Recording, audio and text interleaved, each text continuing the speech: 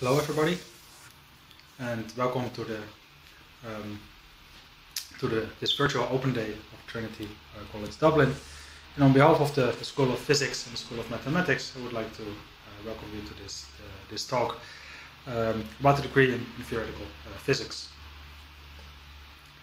So I would like to start out by just asking a couple questions which are of interest to theoretical physicists, and to give you a flavor of the things we are thinking about. Okay, so in this first slide, I've displayed here Galileo Galilei, who found out that if you drop two balls, in principle two balls, a small one and a big one, from the tower in Pisa, then they will fall both at the same speed. And he did this experiment, in fact, around the same time as the foundation of Trinity College. And we've learned in high school that the speed of falling objects can be determined using conservation of energy. But have you ever pondered why is energy actually conserved? Well, this question and also his answer leads you to very deep aspects of the geometry of space and time and theories I cannot really get into here. But it's one of the questions theoretical physicists are thinking about. In another direction, you have learned that a solid consists of molecules, which can be further decomposed into atoms, which can be further decomposed into nuclei, which are sitting here in the middle. And these nuclei can be further decomposed in terms of nucleons, which are sitting here in these little balls. And even these nucleons, they consist of quarks, which interact using gluons. And so we have reached extremely tiny length scales, about 10 to the minus 18 meters. And here we are, actually, this whole regime, you really need quantum theory to describe these states of matters. And would you be interested to learn about what are what exotic phenomena can happen if you put many of these quantum particles together? For example, what happens is that if you reduce the temperature, then at some point the resistivity might drop to zero, and we have the exotic phenomena of superconductivity. Or would you be interested to go to even smaller length scales, these length scales we here have, that you really have to understand the interactions of the gluons inside the nuclei. To study these particles experimentally, people consider these accelerators at CERN, where particles go around in a circle of about 100 or maybe 20 kilometers in circumference. And their mathematical description requires really advanced technologies. But also in the other direction, the large scales, you have learned, you know that the planets circle the sun, and it's described by Newton's universal law of gravitation. But we can go to other regimes of gravity, where the description is not so simple anymore. For example, in black holes. Black holes are so heavy, for example, you can put 3 solar masses within a distance of only 3 kilometers. You get very specific phenomena. One of these phenomena is that light cannot escape anymore, and therefore they appear as being black. And we see that here in the circle there's no light which comes out of it.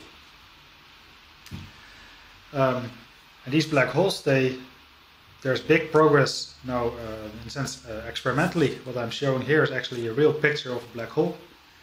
Previous years I needed to show an animation or simulation, but recently it has been possible to actually make a picture of a black hole and see that there is no light emitted by the black hole. And these black holes also pose many theoretical questions, in particular related to quantum mechanics. If you want to combine quantum theories together with gravity, black holes are important objects for us to explore theoretically. Well, if you're interested in these kind of questions, then yes, theoretical physics might be the right course for you.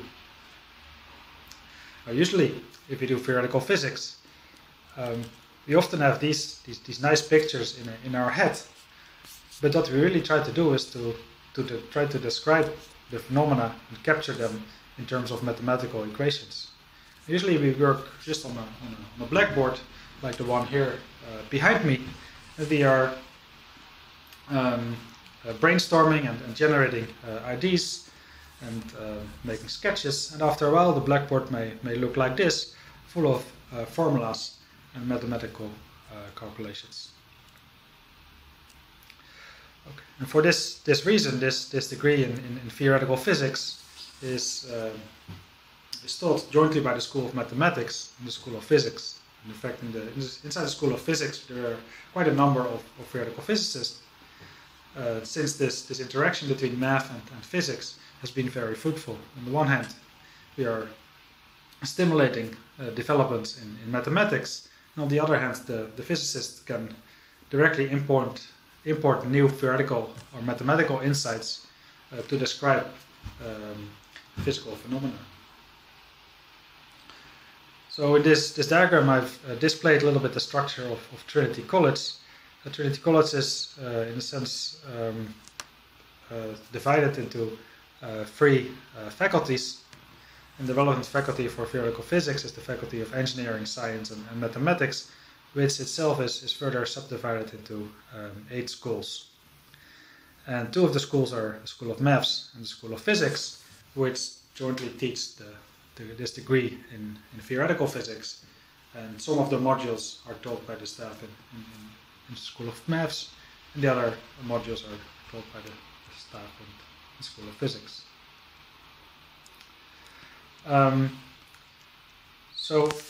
You might have heard that theoretical physics, that the education at Trinity College has developed a lot recently. There's a lot of work has been done to modernizing the curricula under the name of the Trinity Education Project. And under this big project, the theoretical physics is one of the courses with a so-called professional architecture, which are particularly used for courses which are so-called accredited. So theoretical physics is accredited by the Institute of Physics, which every couple of years survey our degree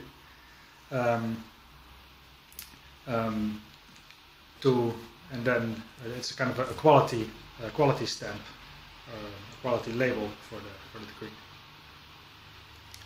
This means that our degree is a single entry and single exit, so you can kind of see that here on the diagram. There's just one straight line from top to bottom. Other degrees might kind of branch off into different directions. I should emphasize there is various opportunities to choose your modules, for example, Trinity electives and open modules. But there is a single, you enter as a theoretical physicist and you exit as a theoretical physicist. It is a competitive entry, I should mention. It's one of the most competitive courses in Trinity. In terms of the requirements, the requirement is a B in the leaving certificate at higher level in both mathematics and physics.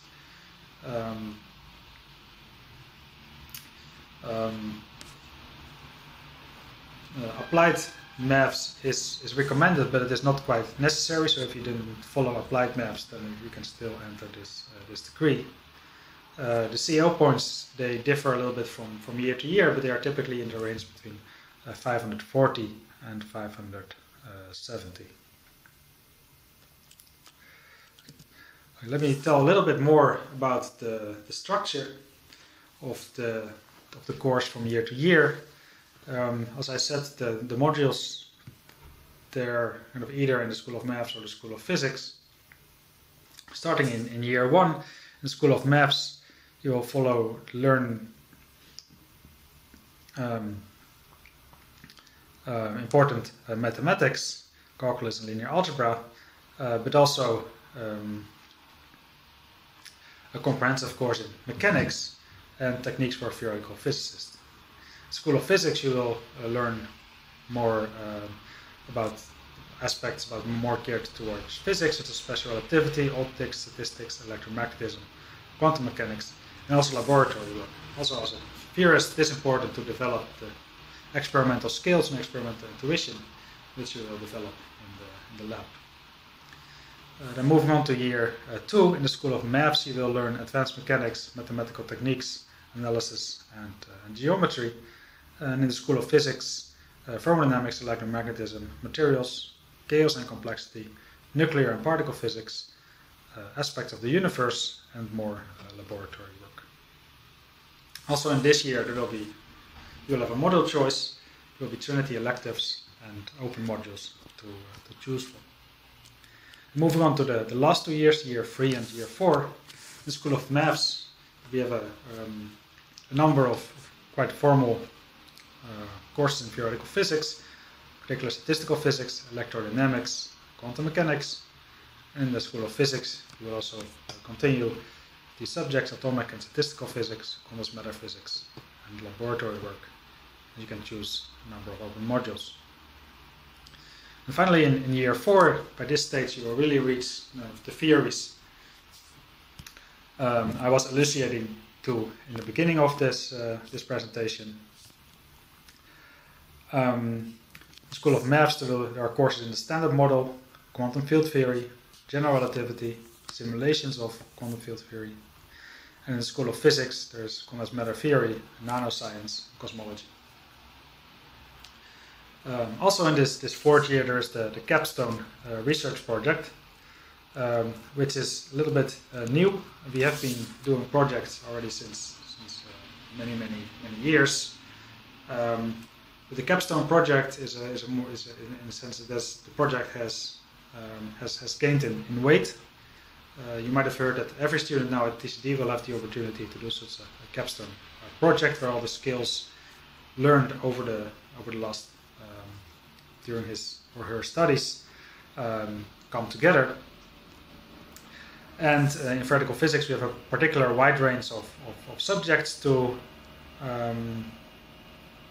offer, particular solid state physics, condensed matter theory, fundamental interactions, quantum field theory, quantum gravity, cosmology, holography, etc. These projects are supervised by staff in Trinity College who actively research these subjects. It's quite a comprehensive project. It amounts to 20 credits, which is about 33% of the academic year. Okay, so it's really a nice way to conclude your studies in theoretical physics. Then what to do after graduating? Now, many of our graduates, they continue with a PhD to start an academic career, and Trinity College has a long tradition of leading theoretical physicists. I'd like to mention a few. There's Hamilton. Maybe you have heard of or have visited the bridge, which he crossed while he had one of his insights, and he had one of the insights for his most well-known formulas. And there's here a plaquette which remembers that event, that he crossed the bridge on his way to Dublin when he got this insight. Another famous name is Sims, who did very fundamental work on black holes, in particular in the understanding of this horizon area of a black hole. Then there is Schrödinger, who worked here for a number of years and developed the Schrödinger equation describing quantum mechanical particles. And the last one to mention is Fitzgerald, who was the first to conceive the idea that objects, if they move very fast, that they actually contract, what is now known as Lorentz contraction, which was actually discovered or first put forward by Fitzgerald. Now, also our graduates who do not continue with academia usually do not have a hard time finding work. Our graduates are under high demand of employers, and usually they find employment in the education sector or the tech sector, software, or financial sector. Okay. This brings me to the end of my presentation. If you have any questions, feel free to get in touch.